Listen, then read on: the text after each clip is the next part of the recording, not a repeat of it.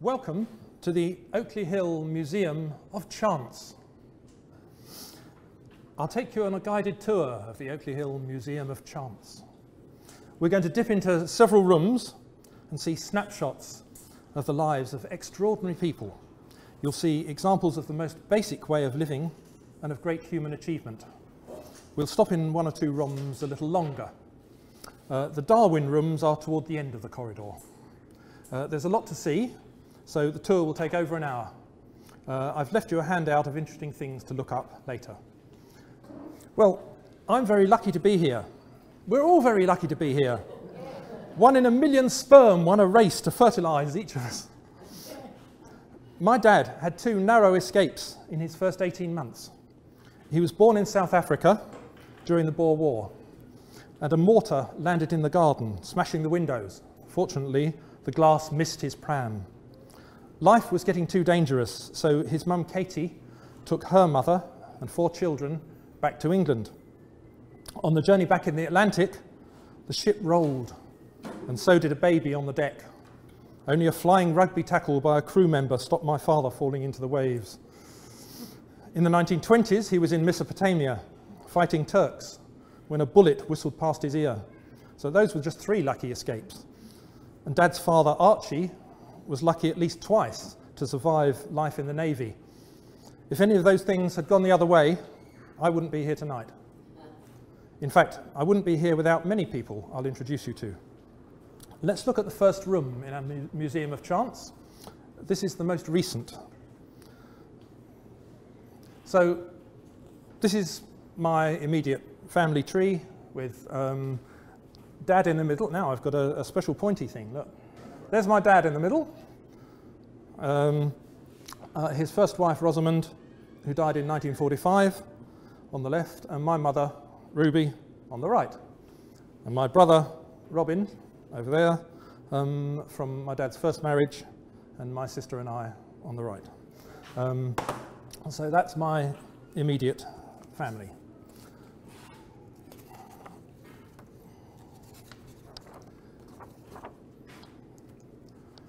So this was taken by my father. That's Mum in the middle, my elder brother Robin here on the right, his wife Jennifer over the other side, and the 2 young ones are me and my little sister Angela. Robin worked on the Thames Barrier for the Greater London Council. Angela was born in Greece, where I spent my early years. Dad worked for the Foreign Office and was away a lot, so Mum took me for many adventures on buses and boats to places like Volos and Vouliagmeni, and I loved the lizards darting about and exploring rock pools. Did you ever do that? I love rock pools. Anyway, we lived near Athens, and Mum kept great photo albums.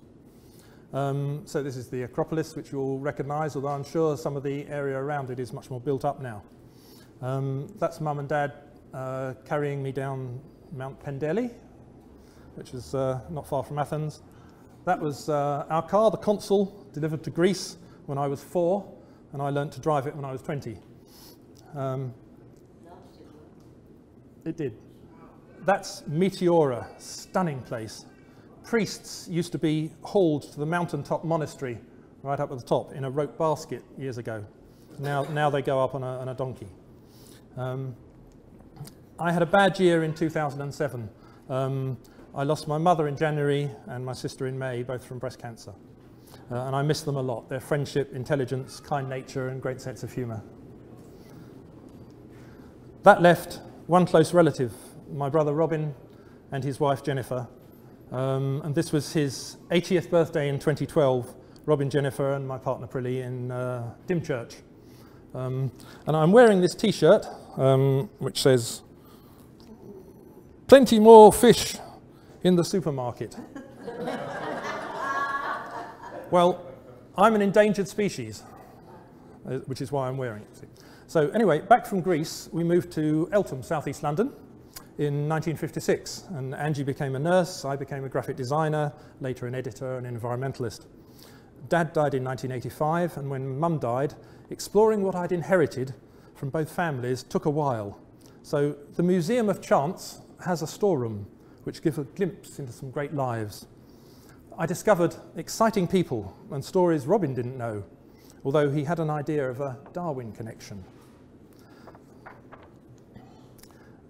That's my mum feeding deer at Knoll Park in Kent. My mother Ruby was a scholar and linguist and studied archaeology of biblical lands and collected pottery, and I found big books of pressed flowers she brought back from Greece. She played hymns and gospel songs on piano accordion. She ran Sunday schools and played piano for a girls' dancing class till she was 80. She wrote many amusing letters, and I'm so pleased that I taped her talking about her family. When inviting cousins to her funeral, I realised I was the only living person who knew how they were related. Mum's mother, Violet Collison, was the youngest of 10.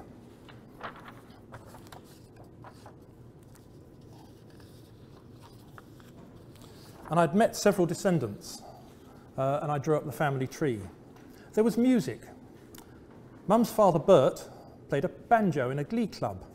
Granny Violet's father, Will Collison, started a music shop in Woolwich and made and sold pianos. The last piano maker in the UK closed in 2009, but I have a Collison family piano. My mother Ruby was born in 1916 during the war. She never knew her grandparents who started the music shop. They died of flu the year she was born, within 1 day of each other. This is Ruby with parents Bert and Vi at Herne Bay in 1928. Bert was practical. He made me roller skates from pieces of aluminium. He'd lost 3 brothers in the First War and didn't talk about that, but he was amusing and full of knowledge. Aged 70, he could still do a handstand. I wish I'd known him better, but he died when I was 11.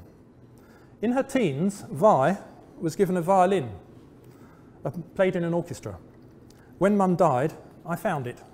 A friend who played in a quartet sent me to get it valued by experts. It was made in Venice in 1896 by Degani. Beers recommended I pay £600 to have it professionally restored and insure it for £15,000. I loaned it to the Royal Academy for use by a top student. She now plays it on tour with the London Philharmonic and invites me to concerts. My mother and grandmother would be amazed that this violin has travelled across the world and is now insured for £40,000. Mum told us of walking to work in the Blitz through the ruined London streets. Through hard work and language skills, she was at the Foreign Office, where she met my father. He'd been released in 1943 from prisoner of war camp in Austria. In 1944, Dad was appointed UN Chief of Mission to Albania to negotiate with dictator Enver Hoxha to bring supplies to starving people. He knew his wife Rosamond was ill, but she told him to go. In 1945, 3 weeks after arriving in Italy, he heard she'd died. Robin was only 12 when he lost his mother and had to stay with Dad's sisters. Dad had taken Ruby with him, my mother, and she became displaced persons officer. A stressful job, helping repatriate Greeks over the border in the mountains, using lorries with snow chains and finding no one to meet them, and watching heart in mouth as Italian mothers carrying babies and small children climbed rope ladders onto a big ship about to take them across the Adriatic. Another photo from Albania. Mum's sense of humour shines through her photo albums. The chap on the left is called Cole. The other 2 must be donkeys.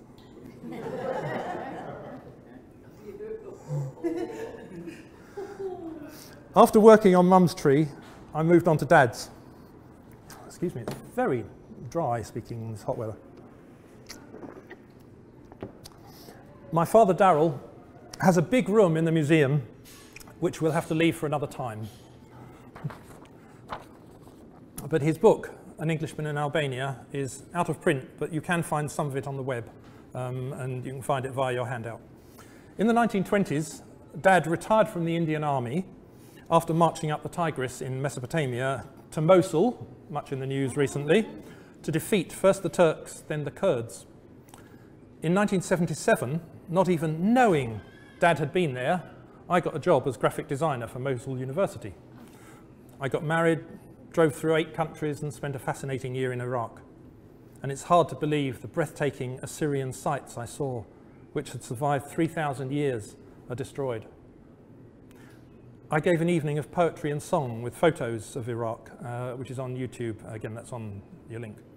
But my room at the museum, like my father's, has yet to be prepared. This is Dad with Rosamond and his mother Katie. Rosamond died, as I said, in March 1945, and he married my mum in late 46. So Dad was 50 before I was born. My sister was 7 years younger. Dad's family jumps back in time more quickly than most. Many people my age have grandparents born between, say, 1880, 1920. Does anyone have a grandparent born earlier than 1880? One. Okay. When? 71. 71, okay. My grandfather, Archie, was born in 1846, 170 years ago, in the early Victorian era. That's Archie, aged about 22. And our great-grandfather, his father Benjamin, was born in 1809, the same year as Charles Darwin. This is Archie, aged about 42 in 1888. You look old. I think I looked younger than that when I was 42.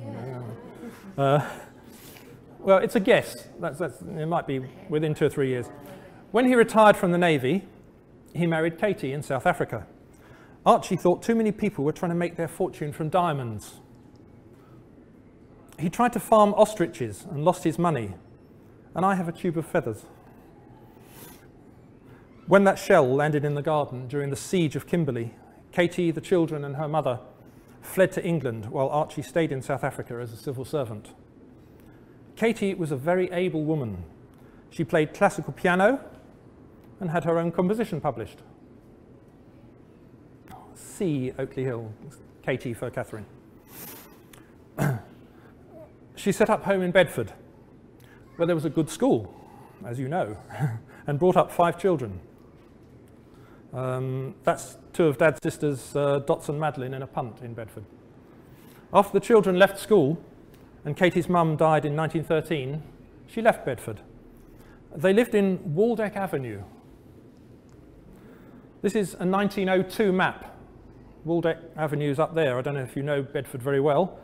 You won't find that now. It was a German name, Waldeck. And so in 1917, it was changed to Warwick Avenue. In Luton, they missed this. We still have a Waldeck Road. Let's go into the second room. This is Katie and Archie's family. So my father was the youngest of 5. These 2 rows, the bottom rows, are the children. So we've got Concy, Dots, Madeline, Percy, and my father. As Archie was in South Africa, Dad didn't see his father until he was 8. In 1906, Archie came home for a month and took the family on holiday in Malvern. So this was taken then. It was the first time there'd been a sort of kind of reunion family photo. And his sister Connie was there and probably took this photo. Sorry, Archie's sister. And one evening he sang 2 songs. And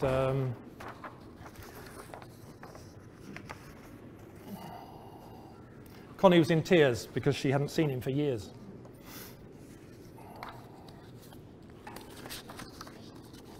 After Bedford School, Percy, at the back, went to work for 10 years in the customs office in Shanghai. Later, he was a barrister offering legal aid in Rhodesia, where Concy, on the right, joined him as a teacher. She'd lost the man of her life, Concy, on the Lusitania, which was returning from New York in 1915, when it was torpedoed by the Germans off Ireland. Percy died the year I was born. I remember Dad taking me to Camberley to see the 3 white-haired aunts, that's the remaining 3 girls there, who never married.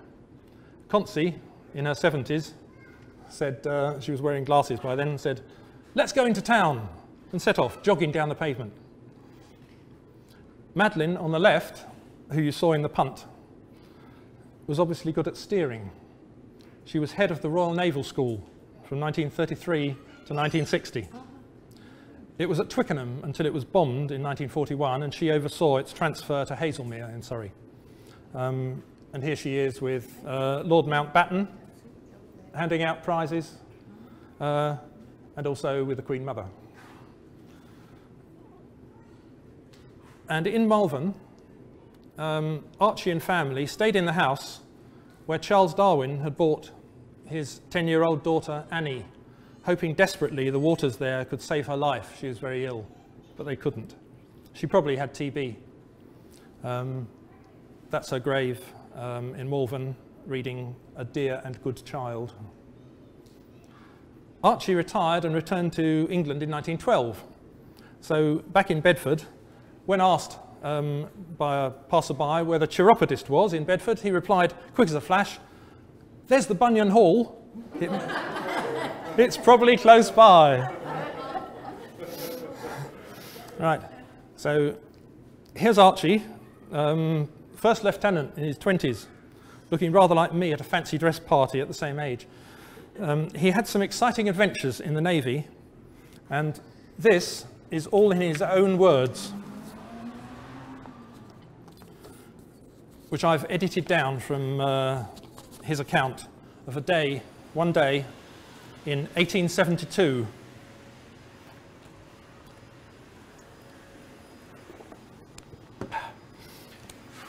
Amongst cannibals. I was in one of HM's ships, cruising amongst the Solomon Islands to inquire into any outrages that we'd heard of committed on natives by white men from vessels pushing the not unlawful labour traffic. Also reports of traders being murdered by natives in retaliation. We kept our boats out of range of poisonous arrows, only landing where they appeared friendly. A favourite trick was to entice a boat in by holding up coconuts or waving. As a boat touched the beach, they'd fire arrows at the crew and hide in the bush. We anchored off one island to fill our tanks with fresh water and repair our vessel. The natives were shy at first. 2 3-man canoes paddled toward the ship and stopped within 100 yards. But after holding up pipes, beads and bottles, they came alongside, offered bananas and sent other canoes, so we soon had a crowd alongside, eager for trade. We asked for cockatoos that were flying about. Several were brought the next morning to add to the screeches and noises from our extensive menagerie on ship. Besides yams, bananas and plantains, at some of the islands we got fruits such as mangoes, a nut like a Brazil, and pigs and fowls. I showed them pictures of animals they couldn't have dreamt of, a pig being the only creature they possessed, though I've seen dogs at some islands. Nothing could induce them to approach a sheep that we tied up on shore to graze, though we stroked it to show it was harmless. I'd show them the works of my watch, or enjoy their mingled emotions of fear, pleasure and astonishment at the first glance of themselves in a looking glass.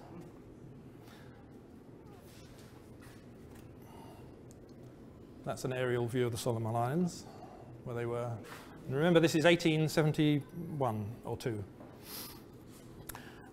A native who'd been on a trading boat for 2 years and was lucky enough to get back to his island had been christened Jim by his shipmates. He told us there was only one king of this big island. Some of us were anxious to visit him, so we made up a party of 4, including the doctor. Promising to be back before dark, we left in the morning with inquiries from messmates if we'd made our will. We took him in the boat to show us the landing place. After 5 miles rowing in baking sun, we reached a small bay where we found 200 savages led by the king's son. Most had weapons, a spear, club or bows and arrows, and the king's son carried an elaborate spear and wore large tortoise-shell rings in his nose and ears, and a most extravagant headdress. Climbing a steep bank through thick bush, we reached a large open space with several fine huts. At a big one in the centre sat the king with attendants. This was the Prey House. It was 20 feet high, and inside was the largest bark canoe we'd ever seen, more than 100 feet long, decorated with shells, and a man and a woman's image carved from hard black wood, like ebony, with large pearl shell eyes. Jim said it took 60 men to paddle and 100 to carry it to the beach. His Majesty was the stoutest man we saw. We gave him a wooden pipe, a large piece of tobacco, a long-bladed knife, and I crowned his woolly head with an elaborate smoking cap, which pleased him immensely, although he received our gifts ungracefully, as if they were bribes. There was one remarkable character to whom I mentally gave the office of Prime Minister. A toothless old man with shriveled face, dingy red hair, hideous leer and cunning expression, baffling all description. He was always at the king's elbow, offering advice into his ear. I still think that he was tempting the king to butcher us by reminding us how powerless we were. Sitting about on mats were the king's wives. We counted about 30. We gave the favourite queen some beads. We ate our sandwiches and sardines, drank from our flasks, and gave the king a share, which he seemed to relish. He asked Jim if our beef sandwiches were composed of white man, and we said to tell him we didn't indulge. He gave an ogre-like grunt and seemed lost in contemplating our pitiable want of appreciation of one of life's greater enjoyments. We couldn't refrain from laughing at the many faces he made at the whisky which we gave him undiluted. After lunch, we asked to inspect the premises and were accompanied by Jim, the king, staying behind. We were followed by children of all sizes and ages calling out, "Kai Kai." And this meant they were keen to indulge their cannibalism on us. This left little doubt that we were not the first white men they'd both seen and tasted. At the back of the king's house was a small shed, and Jim said it was used to keep Kai Kai in. On beams stretching across the shed were several black human heads in various states of preservation. Jim told us they were killed only 8 days before in a fight with a tribe of a neighbouring island. On leaving, we were each presented with a weapon and a bunch of bananas. We began our march accompanied by natives carrying our spears in single file along a narrow path through the dense bush and were caught in a tropical thunderstorm. The ground grew slippery and our last half hour's march was in the dark, save for an occasional patch of dim light from the young moon breaking through a gap in the dense overhanging foliage. I fancied every shadow or rustling was a lurking savage, and expecting every minute to feel the point of a spear or arrow, which occasionally I did from the native behind me. I had kept my hand on the revolver in my pocket until we reached the beach near our ship. An armed party was being got ready to go in search of us. A few weeks later, we learnt that our friend the king had a habit of feeding and fattening his prisoners, and only 3 weeks before our visit had enticed 4 of the crew of a small trading vessel to pay him a visit under pretence of friendship and prospect of trade, and massacred them. So that was one of Archie's adventures.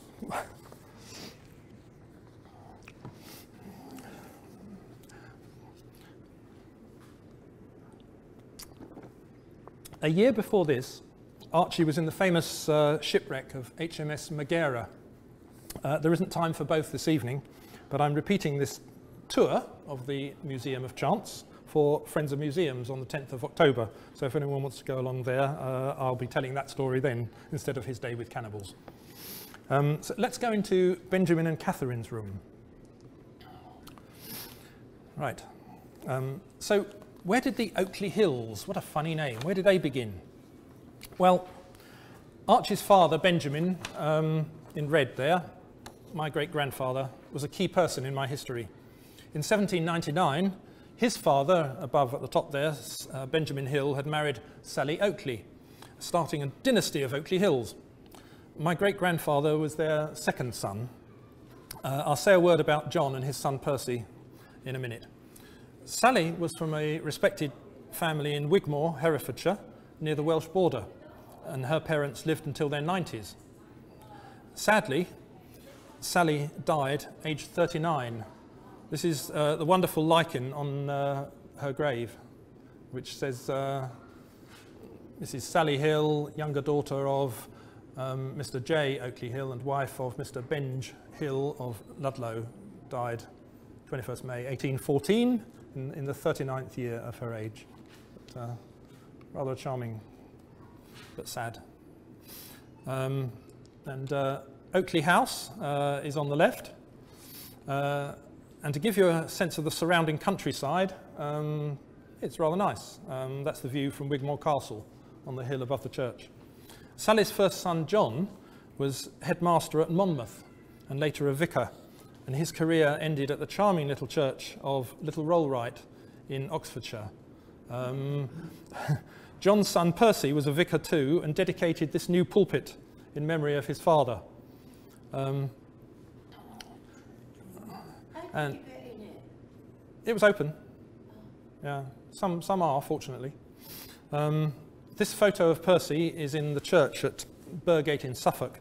And Percy wrote a short history of each village he was vicar, which was several.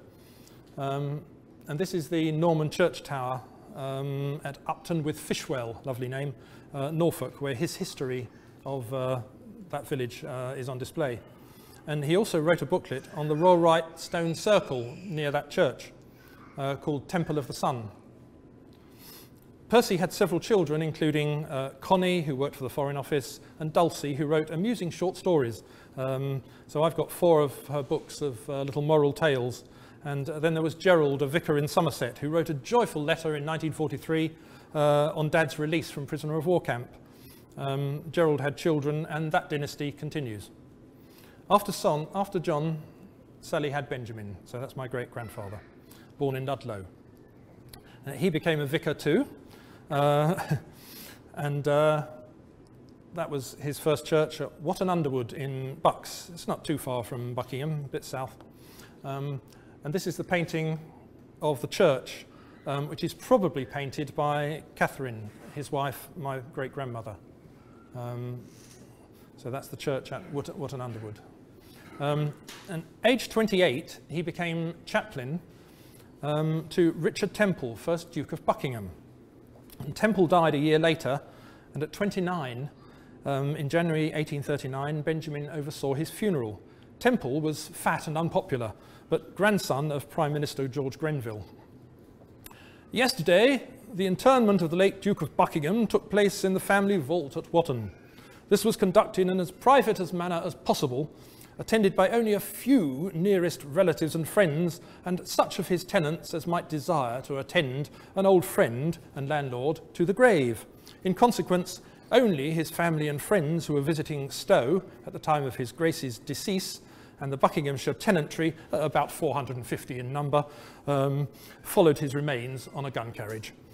The body was received at the church by the Reverend Benjamin Hill, the rector of Wotton, and the service was performed in the most impressive manner by the Reverend Mr. Hill. And the Duke of Buckingham lived just down the lane from the church at Wotton Manor, and later owners were Sir John Gielgud and most recently Tony Blair.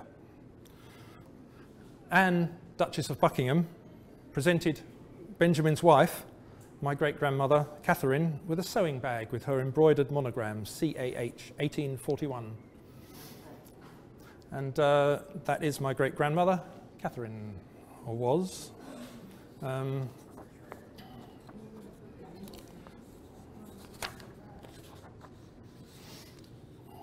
So she married Benjamin.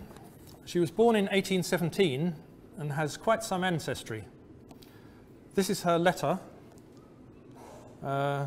written by her, my father and my uncle, when she was aged 14, about the death of both her father and uncle.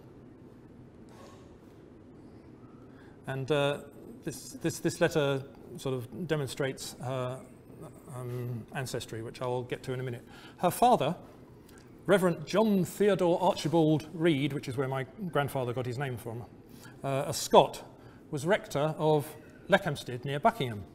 And here's the rectory opposite in 1830, sadly now a pile of bricks, painted by the same person who painted Wotton Church, probably Catherine. And J.T.A. Reed formed a collection of Bibles in almost every known tongue, and he was one of the first to promote smallpox vaccine, saving thousands of lives by persuading people to be vaccinated.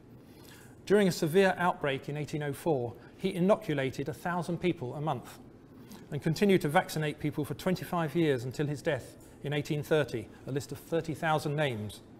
His 4-page pamphlet was translated into all European languages and circulated by the governments of Russia and Prussia. That's the back page. And all of these countries made vaccination compulsory, and smallpox became almost unknown. And Catherine's uncle, Reverend John Langham Darrell, was senior magistrate of the county, in which capacity he was impartial and humane, ever espousing the cause of the poor. He was for 52 years vicar at Stowe, and 50 years vicar of Lillingston Darrell. Now, some people like their family trees all symmetrical, and I've done pretty shapes, which may be confusing. So I've got a pointer here. Right, so Catherine's letter shows a direct line from her, what's that? There we are, right back to Sir Richard Temple. So that's J.T.A. Reid, the vaccination man, who married Catherine's mother, Anna Maria. Her father was Henry Darrell. His parents were Anne Langham and Richard Darrell. Anne Langham's father was Sir John Langham of Northants, who married Maria Temple and Sir Richard Temple. So Sir Richard Temple of Stowe, at the top, is my great times 6 grandfather. He was the richest man in Britain, but 3 generations later, sadly for me, his fortune was squandered by a gambler. Sir Richard Temple's son, over there, also Richard, inherited Stowe in 1697, aged 21.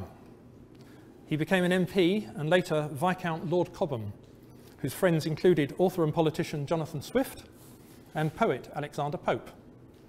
If you think that's complicated, pay attention now. Right.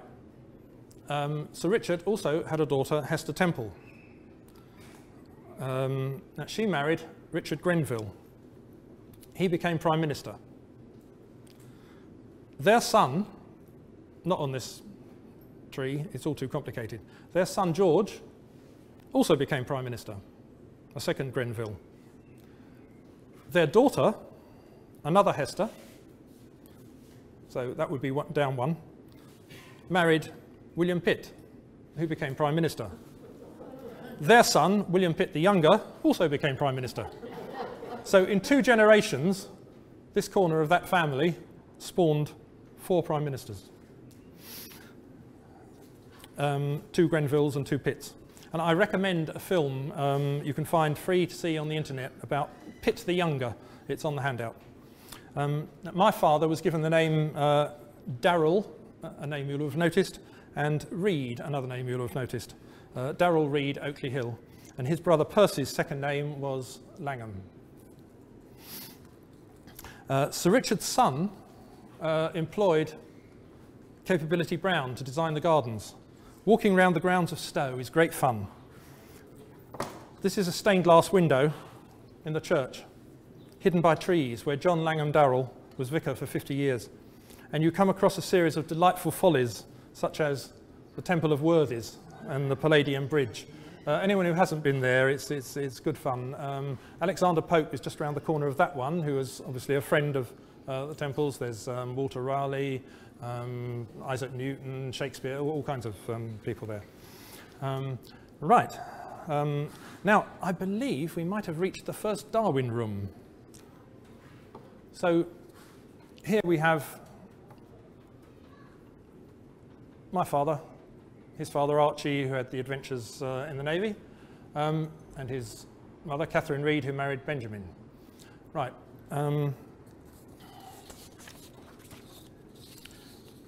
My great-grandmother Catherine was the youngest of 5, but I've made this a bit simple because I just want to introduce you in a minute to these 2, George and Anna Maria. Her eldest sister, Anna Maria, incidentally note the name because I'll be coming back to him, George Verren Reid. Her eldest sister, Anna Maria Reid, who married Thomas Hussey. Right.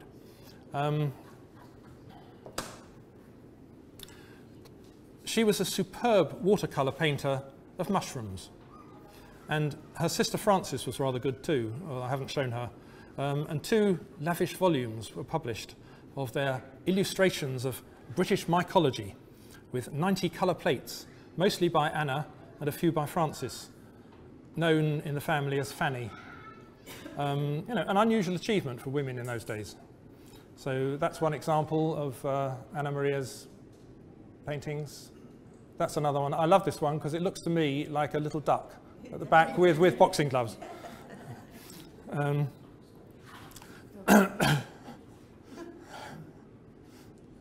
And that's just great as well. There are some links so you can look her up on the handout. So Anna Maria delighted in the mud and rot, searching for unusual and exotic fungi. She hoped her work would inspire future mushroom enthusiasts, especially young people, and that they would find an interest in nature and seek the charm in everything.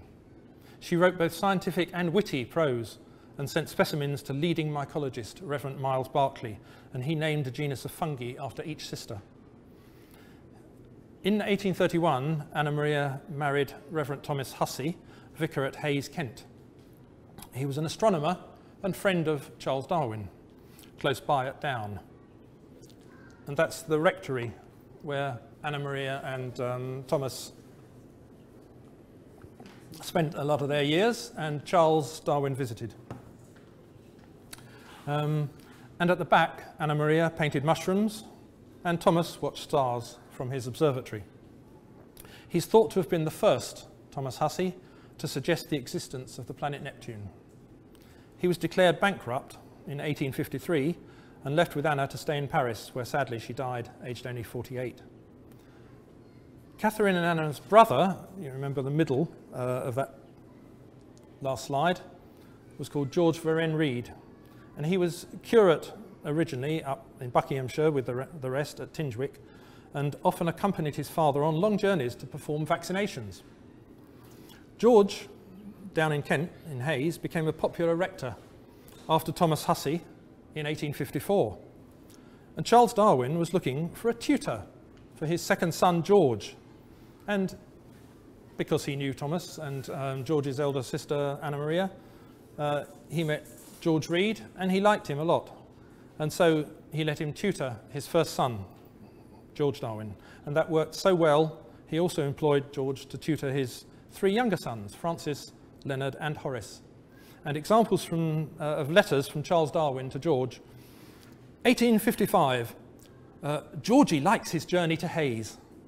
1859, George is top in the lessons tutored by Mr. Reed. The family will move to Seaside because of his daughter Henrietta's health, and when they return he will be glad to send Leonard twice a week for tutoring. 1860, sends payment for Francis Darwin's tutoring, inquires about arrangements for Leonard, who is slow and not well, to attend with Francis. Asks whether he can have a cutting of Mr. Reed's carrion-smelling arum, which he needs for an experiment. 1864, Horace Darwin making progress, but tires easily and does not like drudgery. That's Emma Darwin, Charles's wife, and a letter from Emma in 1887 to Mrs. Reed after her husband's death shows the Darwins' great respect for Reverend George Reed. All 4 boys became successful. All 4 were knighted. And George and Francis became published scientists. Right, okay, so that was George, the first one taught by George. George Darwin taught by George Reed. That, of course, is Charles Darwin and Emma. So these are their sons.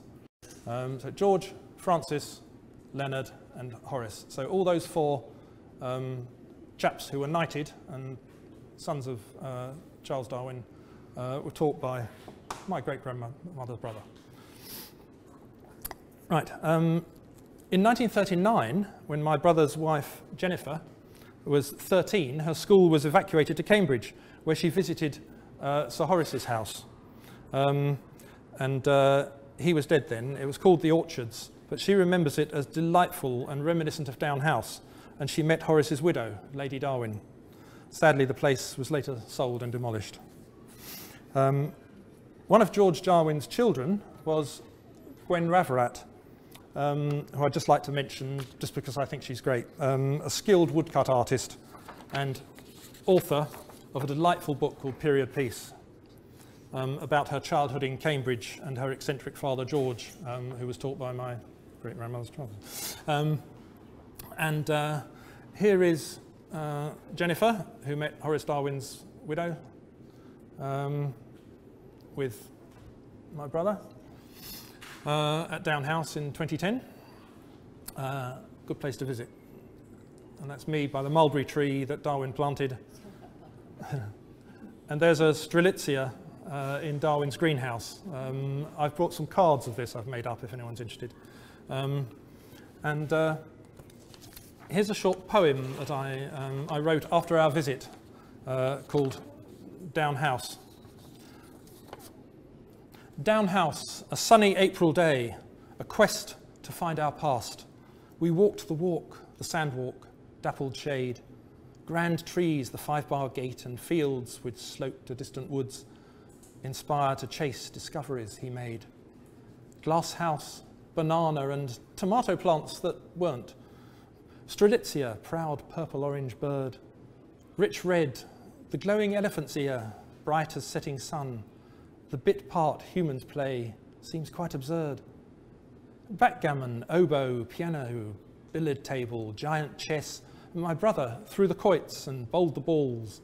We shared the recreation, turned great studies into fun, the ordinary lives in hallowed halls. Long past the days our ancestors live simple, worthwhile lives. Our passive lives today are worlds afar. Those times of fundamental values, function and respect, when worms listened to music in a jar. Along the corridors we sought connections, making sense of evolution's horse ride to our days.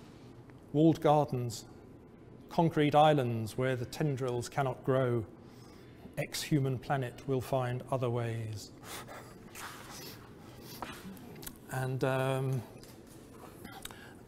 when I took my brother to visit Hayes in 2015 and saw the drinking fountain dedicated to George Read, I noticed in the church a plaque to the Pitts who lived nearby. So there you are, Pitt the elder and younger. And that's a stamp with Pitt the younger on. And as I say, there's a really good film which you should try and look at. So we've got 4 prime ministers in that bit of our family tree. One of George Vernon Read's 12 grandsons was this character, Trelawney Darrell Read. He was born in 1886, and this was painted by British artist Augustus John. Trelawney wrote 2 books about the Dark Ages, the battle for Britain in the 5th century and the rise of Wessex, and he was curator of the Pitt Rivers Museum in the 1930s.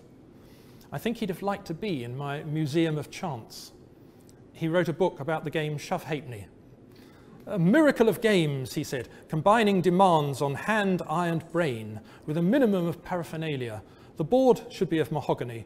The object of the game is to shove 3 halfpennies into each of the 9 beds before your opponent can do so. No easy matter. On reaching heaven, unless I find it already played there, I shall introduce it to the highest notice. A letter from Augustus John, 1942, refers to his portrait of Trelawney, a British archaeologist and neighbour, and says John's London studio was hit by a German landmine. And a 1943 letter says that due to the blitzing of Buckingham Palace, he had to interrupt work on the portrait of Queen Elizabeth, the Queen Mother, who you saw earlier with my dad's sister Madeline at the Royal Naval School. When Trelawney's local 12th century church in Dorset was restored, after timber was riddled with Deathwatch beetle, he painted the replica heraldic shields. And in 1907, aeroplanes were new and frightening, and farmers worried about them, frightening their sheep. When last week, early trippers went out to Bournemouth on Good Friday to gawk at army stunt flyers somersaulting in the clouds, some of the landed gentry sat down and penned letters to the Times, in which they used the word sacrilege, underscoring it twice. Yet one took sterner measures. One Trelawney Darrell Read, 38, rich, retired and genteel. From a thicket, Mr. Read blazed up at one of the stunting aeroplanes with both barrels of his favourite grouse gun. The plane, flown by the squadron leader, soared on, but on landing he found many a lump of lead in its left wing. The first case known of a man being charged with attempting to murder an aviator while in flight occurred in England on April the 15th, when Mr. Trelawney Darrell Reed, a farmer, was arrested and accused of firing at W.H. Longston, a pilot, with intent to kill and murder. "I desire," said country gentleman Reed, "to make a statement." "I wouldn't if I was you, sir," said the local magistrate. "Come now, I'll make your bail as easy as the law allows, £300. So, anyway, this is the room dedicated to Benjamin Hill's great adventure. My great-grandparents, as you've discovered, Catherine Reed and Benjamin Hill, married at Tingewick in 1841, lived at Watton Underwood, now home of Tony Blair. Family tree. So there they are, and they had 4 children: Benjamin, Archie, Annie, my grandfather Archie, and Connie, who kept her mother's articles, pocketbook with births, marriages and deaths, and her grandfather J.T.A. Reed's cowpox paper and a marriage certificate in English and Spanish. Archie joined the Navy. Benjamin, on the left, went to America. Sorry, that's not my great-grandfather, that's his son, that Benjamin. He went to America. Whence this wanderlust? Well, their mother, my great-grandmother you saw the painting of, Catherine Ann Reed, died of TB in January 1852, aged just 34. So this devastated the family. And Benjamin, a rural vicar, took up the post of chaplain to the British consul on the other side of the world. He took his 4 children with him: Benjamin 10, Annie 7, my grandfather Archie aged 6, and the youngest Connie aged 3, and 2 of his wife's sisters, Etta and Fanny, the junior mushroom artist, as nannies. And the perilous journey from Liverpool around South America, where Darwin's ship the Beagle was nearly lost in a storm 20 years earlier, was 8,750 miles. And through the Magellan Straits, it took 25 days. Once the 48-mile Panama Canal was opened, it cut 1,500 miles off the journey, 7,200 miles in 20 days. Valparaiso is where they were headed. So they came all down through the Magellan Straits and up to Valparaiso.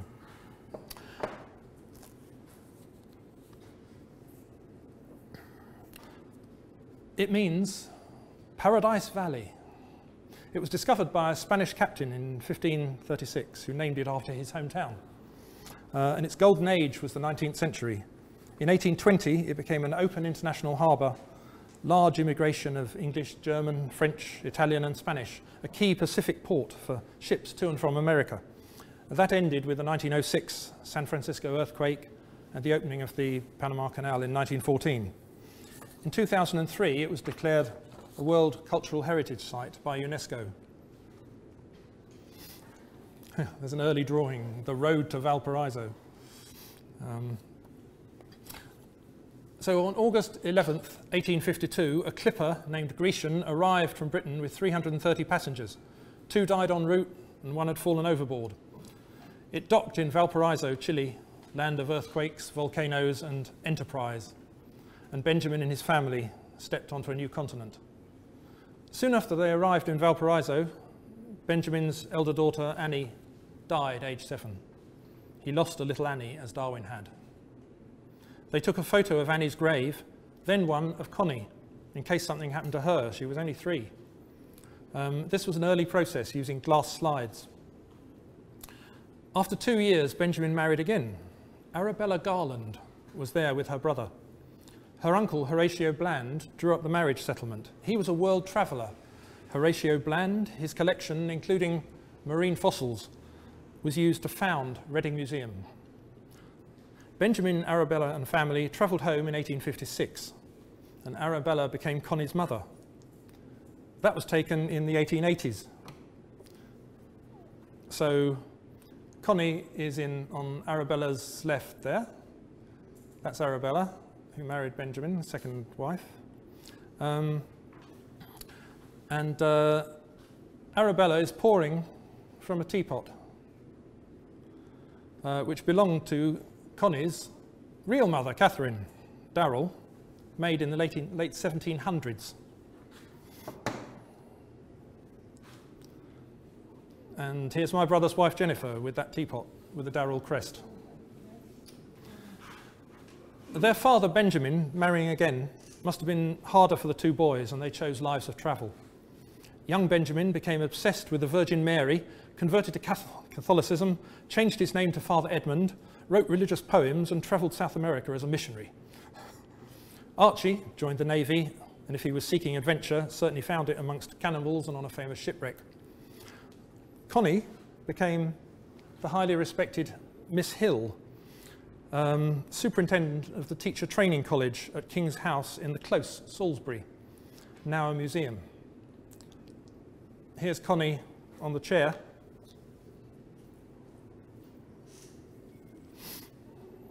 And Dad's sister Concy, training there on her right. And Dad's sister Dorothy became bursar there. So quite a few of the family there in Salisbury, opposite the cathedral. Oh, that's the cathedral. It's, my friend commented, that's a rather large hat you've got. While in Valparaiso, Benjamin became involved in someone else's adventure. I wondered why we had at home a large etching, which is now in the Museum of Chance, of Fairfax Moresby, Vice Admiral in the Royal Navy and Commander-in-Chief of the Pacific. Well, the capital of Papua New Guinea is Port Moresby, named after him. In Benjamin's first year at Valparaiso, 1852, he met Moresby and twice met George Hum Nobbs. Nobbs had been in the British and Chilean navies, wounded in battle, briefly a prisoner. In 1928, he'd settled on Pitcairn Island in the South Pacific and became a teacher and tailor. For years, life had been hard there under a dictator. And Moresby had visited Pitcairn and was generous to the survivors of the 1789 mutiny on the Bounty who were living there. This is a photo of, well, an etching of Pitcairn. But problems at Pitcairn included lack of food, drought and illness. But the islanders wanted an uninhabited island to retain their community. Moresby recommended and funded Nobbs to oversee their relocation to Norfolk Island, north of New Zealand, bigger and with domestic animals. Benjamin heard their stories. He met Nobbs' son and daughter, who were educated in Valparaiso, and advised Nobbs on his ordination as chaplain to the Pitcairn Islanders. In 1856, 67 years after Fletcher Christian and fellow mutineers had sought refuge from having been mutineers on the Bounty at Pitcairn, 194 people took a 5-week journey with much seasickness from Pitcairn to Norfolk Island. And I have a letter from Moresby to Nobbs, written from Exmouth in 1854, and also a letter from Nobbs to Benjamin from Norfolk Island, where they'd moved to in 1857, saying that toward the base of the mountain there is plenty of timber, but hardly any running water. We have to rely on 3 or 4 deep wells. No rain has fallen for 4 months, and the island doesn't promise the fertility we'd expected from the glowing reports, but we hope to have yams and sweet potatoes in 6 months. There is great demand for wool, and whale ships will come for fresh beef and mutton. The Governor-General of New South Wales is to visit, and Norfolk Island is to be separated from Van Diemen's Land and appended to New South Wales. We send our love to Mrs. Hill, yourself, and the dear children. Archie and Constance, I suppose, are at school. I should be glad to hear from yourself and dear good Miss Reed and Miss Fanny. Nobbs later married Sarah Christian, granddaughter of mutineer Fletcher Christian. Okay, Benjamin returns to Britain with Arabella, and he became vicar at Norton, a village on the Welsh border, where Arabella had 5 children, Percy, Nettie, Annie, Amy and Tom. And I inherited this photo of the old church. The church was enlarged to how it looks today in 1868. So amazingly, this photo was taken before 1868. And here's how it's looked ever since. And you can see the vicarage behind it, which was also built in about 1866. Norton was an absolutely beautiful place for children to grow up, with wonderful views of the Welsh hills. That's from the back of the vicarage, above the stable block where Benjamin kept his horses. And this vicarage is now rated one of the best B&Bs in Wales. Victorian features have been kept, like Benjamin's bookcase. Arabella's first child, born in 1860 at Norton, was Percy Garland Hill. He grew up here in the vicarage. So intrigued was he by tales of Valparaiso that he went to live as a farmer in Chile. Not an easy life in the Andes.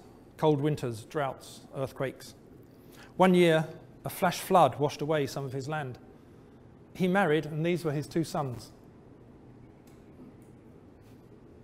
Quite a photo.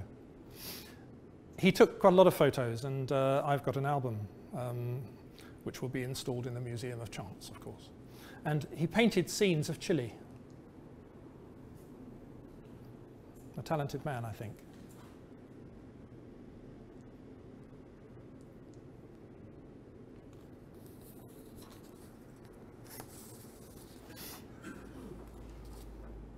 And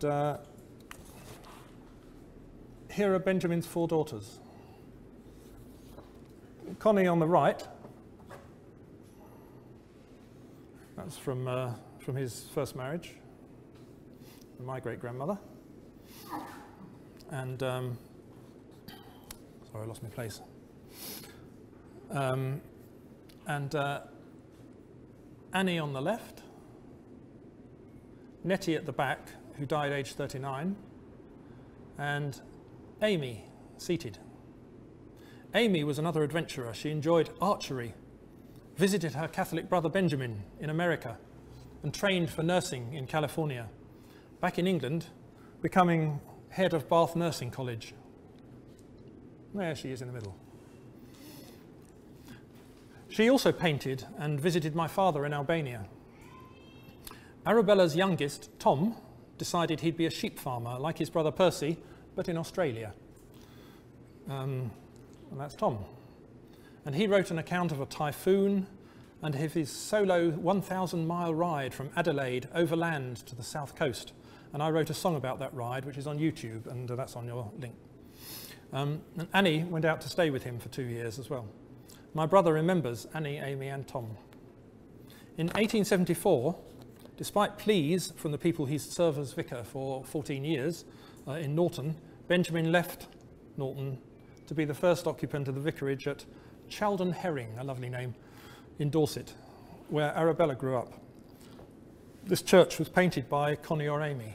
I'm not sure which one, both talented. It still looks the same, but with big trees behind it and more graves, including the one for Benjamin and Arabella. Benjamin's Bible is still in the church, 1879, because he died in 1885, living 2 years longer than Darwin. His achievements don't compare, but vicars were the centre of the community, and he was popular, respected, and led an eventful life. This is my dad, in the middle, in the Indian Army in 1918, on leave at Quetta, a rare moment out of uniform. Now, a very dangerous place on the Afghan-Pakistan border. In most photos, Dad looks rather serious. Robin, my brother, had never seen this, so I turned it into a birthday card with a short note. "What ho, old chap, on leave at last. Would like to let fly with some ripping yarns, but only time for the quick birthday salute and to pop this card into the post-horse saddlebag." I've never seen Robin laugh so much. Dad met Robin's mother, Rosamond, when he was in India. He married the brigadier's daughter. So this is the wedding back in England. Rosamond's sister, Kay, is on the right, and her best friend on the left, talented woodcut artist and poet, Ruth Hedger. I see we've reached the second Darwin room. That's good. Well, Rosamond was descended from Sir Richard Fletcher, senior commander under the Duke of Wellington. Fletcher fought in many wars, was twice wounded and collected a few medals. That's Wellington. And that's some of Fletcher's medals. He died in 1813, Fletcher, fighting the French in northern Spain in the siege of San Sebastian, posthumously awarded the rare Wellington Medal, which came down to my brother.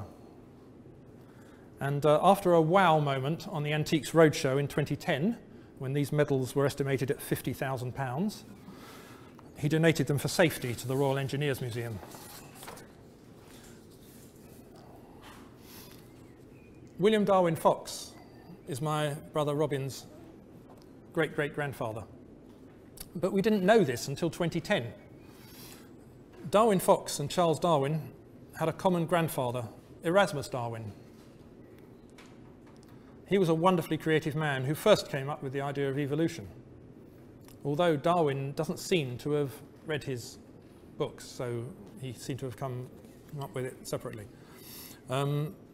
Other people came up with the idea as well. Alexander Humboldt, who was a great influence on Darwin. 2 years ago, I was at the launch of Andrea Wolf's European best-selling biography about Humboldt. And there was a chap called Robert Chambers, who published his Vestiges of the Natural History of Creation in 1844, anonymously, fearful of religious backlash. And Darwin's contemporary, Alfred Russel Wallace, whose fans include Sir David Attenborough and Bill Bailey, the comedian and musician. Wallace lived in Hartford. There's a plaque on his door. And he spent 7 years in Indonesia writing the Malaysian archipelago. He discovered the Wallace Line, which separates Asian from Australasian fauna and flora, explained by continental drift due to tectonic plates, which of course he and Darwin didn't know about then. They were first proposed in 1912 by Alfred Wegener. Wallace's paper, though, propelled Darwin into finishing his long-held theory. Rosamond's father was Captain Gerard Fletcher Sanders. Here he is with Robin, and with the dog.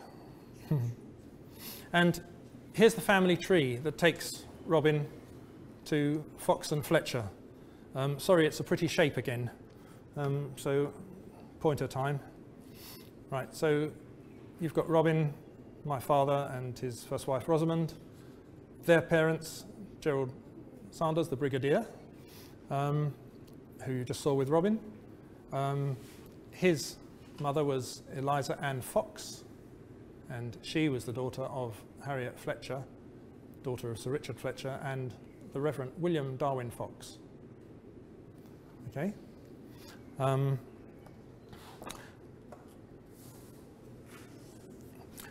I've got a poem by Robin, which I find quite moving, really, which he wrote in 2010 when we discovered this connection. Climbing around in the family tree. The great Reform Act's through and the railways start. Miss Catherine Darwin, writing at her table to her brother long at sea, tells of the birth of cousin William's little daughter. I, writing on my lap, say, Eliza Ann, firstborn of William Fox and Harriet Fletcher, my great-grandmother, and I know the outcomes. This letter, Catherine writes, it's here in print, nearly 200 years of deep time later, round the world, stored and now published, just like everything her brother wrote or else received. Mere fames for Nelson or John Lennon. This man's an ism. The outcomes, Harriet dead in childbirth, 6 years on. Eliza Ann herself did not survive the birth of her 11th. I recall that child, stooped, arthritic, old. And here's the photo. The photo, one of Eliza's sons, his hand upon my shoulder, last year of his life. That was the photo you just saw. My hand upon the dog. Eastward, the few defend our damaged skies. And now I want to travel back and ask my grandfather, Eliza's son, did you see Darwin? Did he speak to you?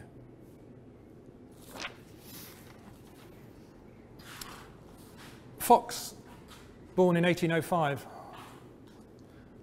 was Charles Darwin's cousin, 4 years older, a committed amateur naturalist. He was Charles's mentor at Cambridge. That's Christ College, which Darwin and Fox attended. Just inside the gate, that's me with Darwin. Fox taught Darwin all about beetles, going on many expeditions, and introduced him to the inspirational Professor John Henslow, with whom Darwin spent so much time that the other dons called him the man who walks with Henslow. So the Reverend William Darwin Fox and Charles remained lifelong friends and wrote each other over 100 letters, including some to and from the Beagle during Charles's great adventure. Often Charles's letters would end with happy memories of their beetling expeditions. He wrote from Valparaiso, "You are one of the indirect causes of my coming on this voyage. You made me an entomologist and introduced me to Henslow."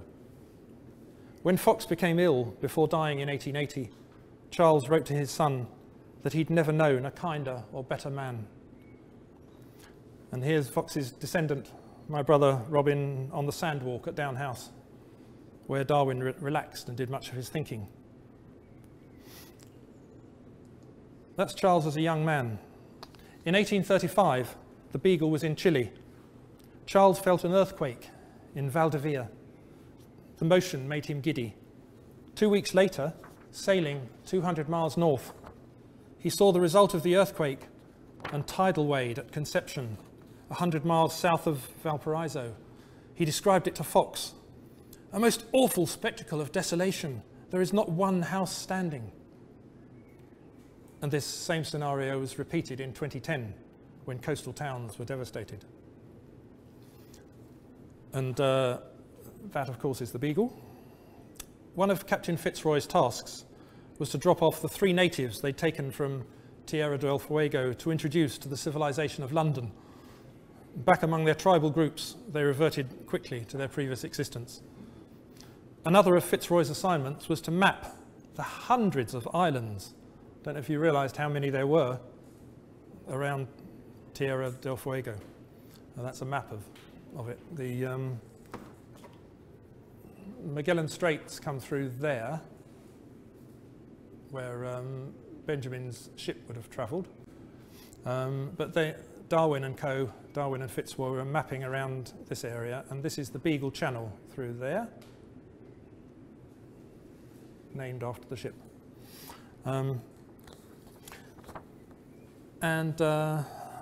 Here's a painting of the Beagle Channel. At Tierra del Fuego, the crew of the Beagle had a very narrow escape. A gale began to blow up, and they took shelter.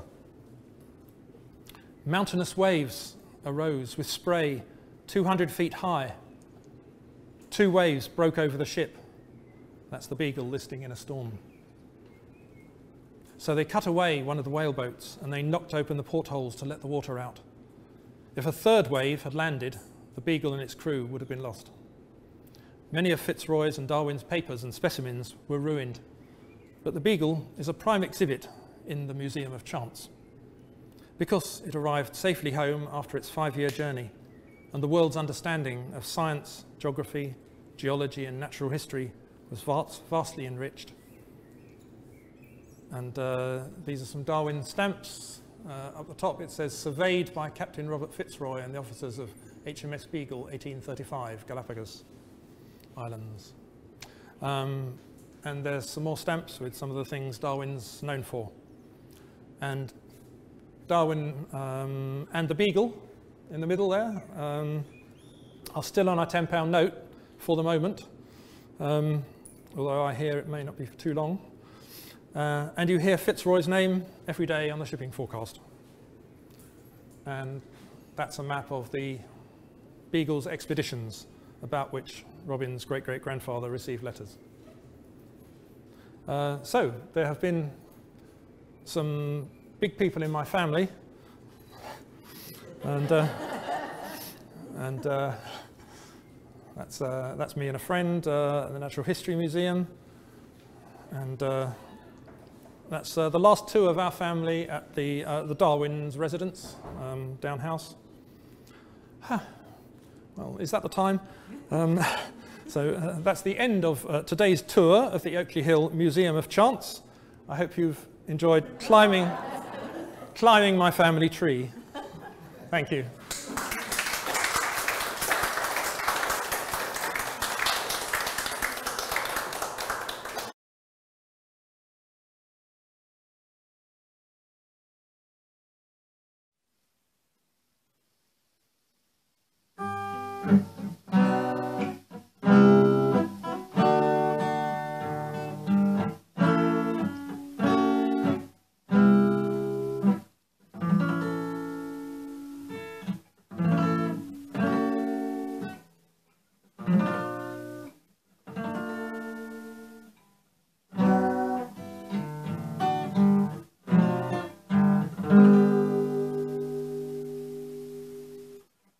Benjamin Hill married Sally Oakley in Whitmore in 1799. His son Benjamin set off a chain of adventure that came down to me as the last of the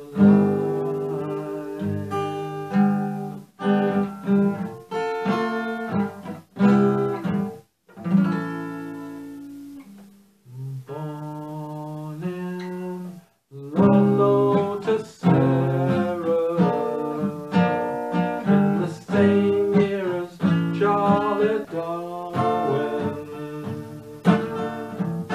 He married Catherine from the wild Darrells and Reeds. Where does Charles come in? Well, that'll come later. Her boy Archie the sailor led to Robin